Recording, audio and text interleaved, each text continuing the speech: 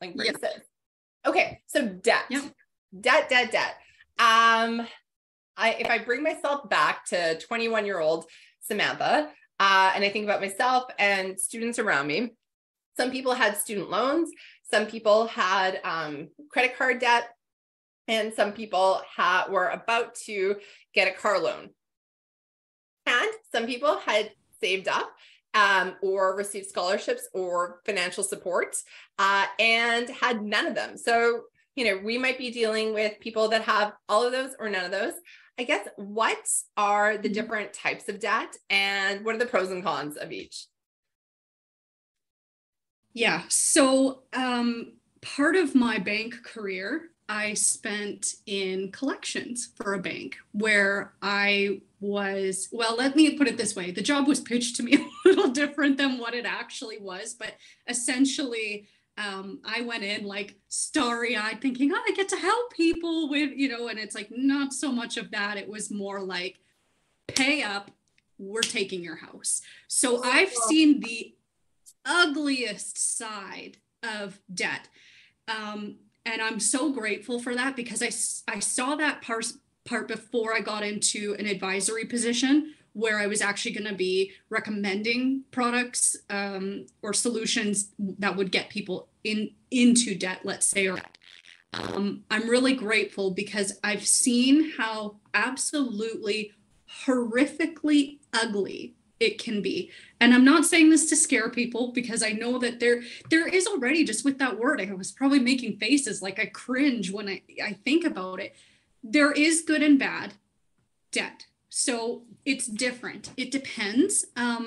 Basically, let's just talk about, because this is really, really broad as well, but there's different types of debt in regards to something being secured or unsecured. So secured debt is your car loan. What that means is, you went to a dealership, you got a loan for your car. Essentially, that car is collateral if you stop paying your loan. So it's secured. The loan is secured by that car in the sense that, you're not making payments, we're taking that vehicle, and in Alberta, we might sue you as well. So it's collateral in the sense that it's tied specifically to the property, to the property of whatever it is, a vehicle or a mortgage. For example, mortgage is a secured debt because your home is securing that loan. So if you stop making payments on your mortgage, and the bank's gonna come in and take the house, not that they want to, because let me be very clear, the bank doesn't want to seize your property. It's not beneficial for them. It costs them a lot of money and legal fees and things like that. That's not the ultimate goal for you to get a mortgage and the bank to rip it away from you. That's not what they want, or to take your car. But secured property or secured loans. The bank wants you to get as much debt as you can and charge you as much as they legally can and have you in debt for as long as possible. So it's not like we're out here shilling for the banks. Like Jenny's not working at one for, a reason. But at the same time, they just want that sweet, sweet interest rolling in. They don't actually want, they're not in the business of owning houses and cars. Exactly. And the thing is too, just to touch point on the interest, it's interesting how many people are signing on the line and they're fine with their interest rate in the moment. And then a year or two later, they're furious. Why is my interest rate this amount? It's like, remember last year you wanted this, right? So it's a contract that you're getting yourself into with dealerships or banks or whoever is loaning you money, where they'll say, we're giving you this money and you're going to, in exchange, give us this much in interest and make biweekly or monthly or whatever kind of payments, right? So it's an agreement, it's a contract. The other type of debt is unsecured. So just meaning in the sense that there is no vehicle, anything like that tied to it. However, it doesn't mean if you stop making payments towards it that potentially those things aren't at risk. So for example, you have a MasterCard, you've racked it up and you're not making your payments. The bank can take legal action and garnish your wages. They can put a lien on your house, all kinds of fun stuff. So bottom line with debt is stick to your end of the agreement. So whatever that is, if it's that you're going to pay this much interest and you pay it biweekly, monthly, whatever it is, stick to that. Debt and credit scores. So credit score is so important, so important. The way that it impacts your life and going forward, huge. Like, I can't stress enough how important it is to strive for a good credit score, because it impacts the kinds of interest rates that you're getting, whether you're approved for a loan or not, all kinds of things. So how do you get a credit score? Well, basically you have to open a credit product. So if you're someone brand new coming in, you would typically have like an NH rating, no history rating, and that's normal. We can justify and go, okay, well, you know, Tim is only 18. He's never had a credit card. This is his first one. $500 limit to get his feet wet, kind of thing, right? So what Tim has to do with that credit card now to build his credit is use it. A lot of people make the mistake of thinking, just have it. And if I don't use it, it's going to look so good. Look at my self-control. No, it just looks like you have something you don't need and you're not using it, and it doesn't do anything. You want to use it, you need to pay it. So options with paying a credit card are, you can do minimum payments or full balance payments, or somewhere in between the two. Minimum payments are the minimum amount that you are allowed to pay to the credit card, depending on how much you owe. This is the never, never plan. You will never get out of debt if you make your minimum payments every single month. It's never getting paid off. It's the never, never plan. But if you're having a tight month, or it's, you know, some things come up and you're not able to pay off the full balance, you have to make at least the minimum payment. If you make your minimum payments, your credit score is going to be golden. You're fine. So a lot of people worry about that. Like, if I don't have enough to pay off my whole trip, yeah, that's okay, but make at least the full minimum payment. Did you have something it looked like you might? Yeah. Would a decent strategy be to, like, for somebody building credit, or maybe they're like, you know what, I might not need credit ever, or, and maybe that's good if you're like, hey, but if you want to build credit, maybe getting that smaller, the $500 thing, and then putting your monthly expenses on there. So if you're going to go to Starbucks or you're going to go to a movie, put it on there and then transfer the money right away over, so that it's almost like, you know, depending on how many transactions you get for your checking account, but you're almost using it like a checking account, like you're playing a game and you're like, yes, okay, I'm going to build my credit, but I don't want to just forget about it. So I'll only spend what I have. Yes. Okay. Yes. So highly recommend that strategy. You have to be on the ball with it. And thankfully, because of, you know, a lot of, I'm pretty sure every mobile or every bank has a mobile app now. I got into the habit where I'd use my card and I'd use it for literally everything, like $2 Tim's coffee, credit, please. Because sometimes with your card, you're getting cash back, you're getting travel rewards, you're getting who knows what, like there's perks to it that you're not going to get with your debit card. So there's a little bit of incentive to use it that way. But then at the end of each day, I was transferring the money from my checking account over to my credit card. Now, a lot of times, if you're making a payment from the same checking, like from a checking account that's at Bank A, and you're paying Bank A's credit card, it doesn't count as a debit transaction. So this is where we're getting checking accounts.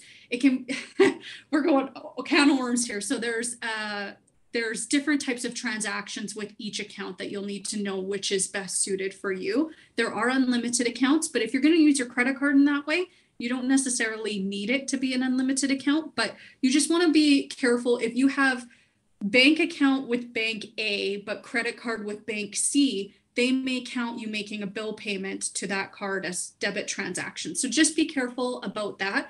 Talk with your advisor. Say, this is what I want to do. They can let you know based on their account. Yeah, that would work. Or, well, you might end up paying like $30 a month in service fees if you do that. So talk with your advisor. But certainly that's a really good strategy to do, because it's essentially acting like your debit card then, and you're building your credit rating, your credit score.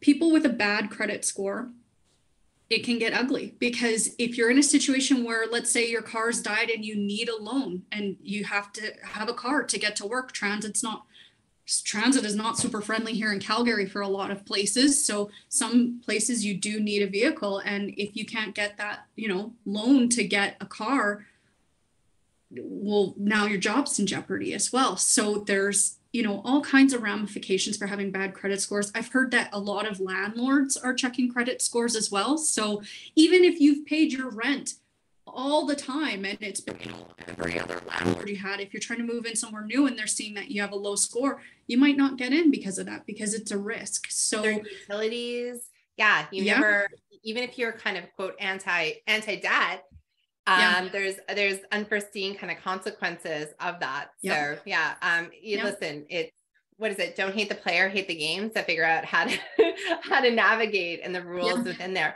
I would say one more thing. October, I think it was 19th of last year, certain stores, or not certain stores, sorry, stores can flow through credit card charges for MasterCard or Visa. So you now have to like kind of go into the store and make sure that if they're going to flow through, they kind of say, hey, we can add 2.5% for every transaction. So then you're like, wait a minute, I will use my debit card for this kind of store. So consumers, students, consumers, we have to be like very vigilant out there because there's so many costs. Oh yeah. And that's something like, I mean, when you think business sense, you're like, okay, well, yeah, that makes sense. Like, for example, one of the reasons why Amex is not as commonly accepted is it costs merchants a lot more to be able to have their service. Well, the reason that is because people who have Amex typically can get better benefits a lot of times. So it has to get paid from somewhere.